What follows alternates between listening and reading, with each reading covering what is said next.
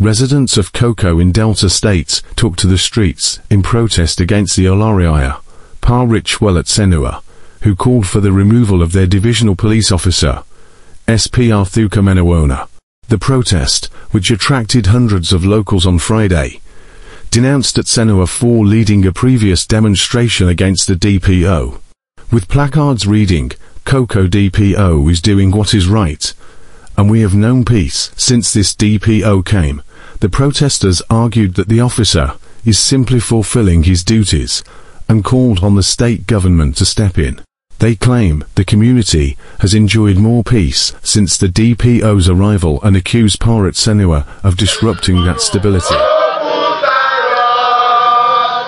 We are appealing to NNPC, NG, what is it called, Regulatory Authority, to come to the level of our understanding by doing the needful, by opening up the depot.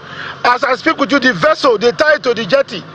The jetty the jetty is supplying the 4 companies are using that jetty to supply their PMS and their byproducts. As I speak with you, that jet, the vessel is there. And community gets some responsible remunerations from the jetty when the vessel come.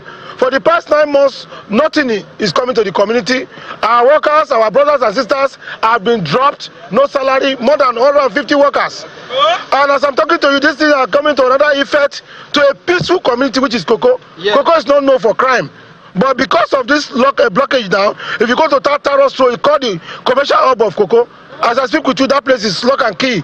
So all efforts for us to meet, we don't even know what to meet, but we know that it is this office that regulates tank farm in Koko.